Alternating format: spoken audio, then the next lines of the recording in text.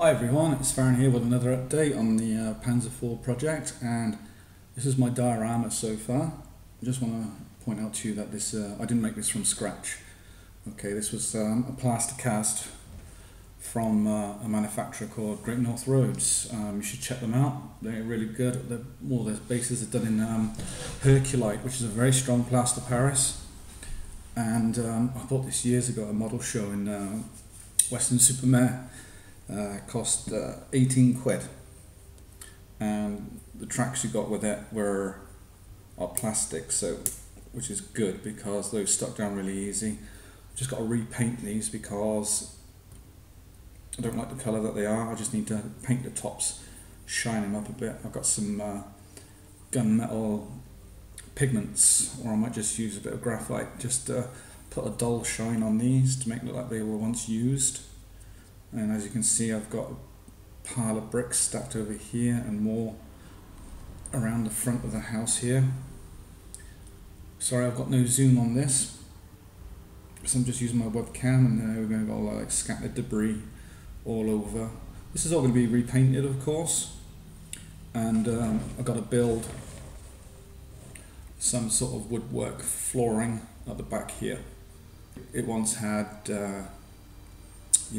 an upstairs, so I think that's going to be positioned round about here, where most of the upstairs part of this build has been knocked out through air raids or tanks blowing shit out of them. And I'm going to have the Panzer IV sitting on there quite nicely, as you can see it there. Like it's a typical Tamiya kit. You had no option to pivot the wheels to make them look like it was actually moving over the rubble that's been strewn all over the place. Well, that's that bit. I'm going to start the weathering process soon. As soon as I've got all the tools and everything painted up, okay, and I'm going to start with the weathering. Should be good, should be fun. Of course, it's the best part of the show. I'll pop that over there. And here we go, I'll show you. It's almost finished, just got to stay in the trousers. Focus. There you go, that's one of the soldiers, or one of the tank crew. There's another one here.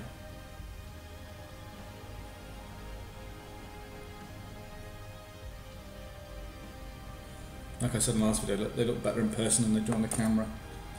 This one I really enjoyed painting. Oops, right, there you go. Get that a bit closer. That was really good fun painting that. And then finished off the commander. Come on, focus. There you go. So he's all finished off. And then we've got the driver. There you go.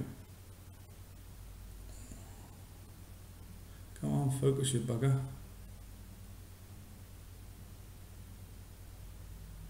Okay. Interesting thing I found in my bits box. Years ago I photocopied some maps out of that modelling book I got, which I have to retrieve from my ex-wife. She's still got it, I just hope she hasn't tossed it away. And I cut one out to basically, I'll show you now. Goes on tank on there. The map is on the top cover, and he looks like he's holding the map. There you go. So that's my idea, and this kit here, okay, this line of soldiers, I'm going to have them having sort of like 2 over here at the back, and probably the other 3 crossing the railway line, because they're a really good sculpt. I've tried putting them together, so there's like one set of legs. I've got to put they're basically their heavy coat on them. That's all coming together quite well. It's the only gluing on that kit that I've done. But one thing I really like about this is the things you can do with lollipop sticks. I mean, all this over here is all stuck in solid, that is, with PVA, and you know, I just splinted up a lollipop stick or popsicle stick, whatever you want to call them, depending on where you are in the world. And it's a really good material to use. You know, my kids get through a hell of a lot of lollies, so I have the sticks. They've all got their uses. So yeah, also this is going to be covered in a layer of snow as well, because that was my general idea for this thing. I was going to do a group build, but I decided not to, because I find with group builds now these days it's just too much pressure and you don't really get the enjoyment that you want to do, you know, because you're building what somebody's asking you to build for their group build. Don't get me wrong, it's a fantastic idea. I've done a couple of group builds myself, very happy with them, but these days I just want to build what I want to build. I'm much more happier in the hobby. All these bricks though, changing the subject now, are all going to be painted individually, different colours over here. So all this is going to get a coat of primer. Oh yeah, forgot this, but here, this burnt out barrel, I'm going to have some old firewood stuck in there, which I've got on a plate over here. You can see that just old lollipop stick, just chopped up roughly. And just have them all stuck in there, all burnt and scorched. About 4 pieces. So they'll go in there like that. So you get that general idea of that part of the feature there. Now, I was wondering if anybody knows what I could use as a drain pipe. So I want a drain pipe coming down this way, bent out. Maybe would an old piece of sprue be okay to do that, do you reckon? For the thickness, I mean. Well, I'll give it a shot and see how it goes, and I'll just take it from there. But I just need to basically touch up all of this up on here, and we're good for painting then. It's been quite enjoyable. I've done all this yesterday afternoon, and it was real good fun. I enjoyed it. There we go. Let's get that in frame. You don't my beer gut lush staring at you. Yeah, so basically that's those done. I got just to finish off these 2 tank crew, which is basically just applying washes, and that's it, and they're good to go. And then I'll start working on the tank, and then I'll finish working on the diorama. I've also got this Kuba wagon, which I'm going to repaint in that colour over there, which is German grey, and just have it all burnt out, demolished over here on the railroad sign somewhere on there. I'll get the wheels. What I'll do, I'll chop off half the wheel there and there, make them look deflated, and just resculpt it with some green stuff to make it look like it's all, you know, all the air's been knocked out. And I think I might just have it on its side like that, or upside down. I don't know, you tell me what would look good. Maybe if I put the tank on there, that looks good, because these guys are just sort of like entering Stalingrad or the Balkans in winter, whichever. And basically the Kuba wagon's just taking a turn for the worst. Maybe some Soviet resistance partisans tossed the Molotov cocktail and boom, knocked it out of the sky. Well, knocked it off the ground. Because I got the figure for it. I might actually convert it into a corpse.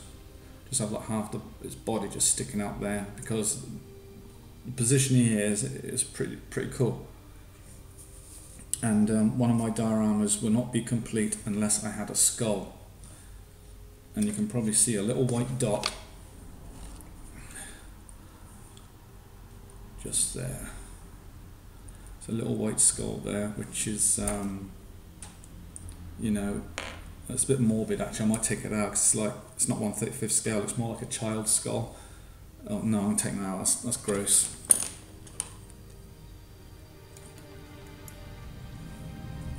That's any cheap plaster. That's better. I'll replace that with a brick.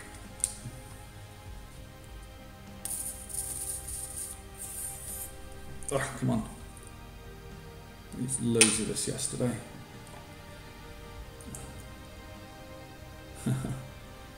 There you go, easily replaced. So yeah, I'm quite happy the way it's turning out at the moment. Any suggestions would be cool, but my resources for bits and bobs for making dioramas is really scarce. I've got next to nothing. I mean, for the snow I'm going to be using bicarbonate soda mixed in with some PVA, and I shall get that plastered strategically all over the diorama and just hope I don't fluff it up. But it's been enjoyable so far.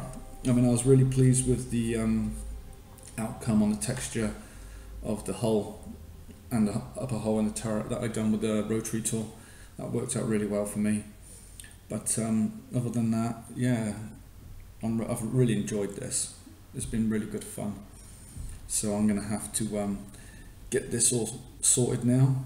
I think my job for today is to finish off those 2 crew members and we're done as regards to those figures, and then I've got another 5 to build. So there you go. I'll just do a manual zoom.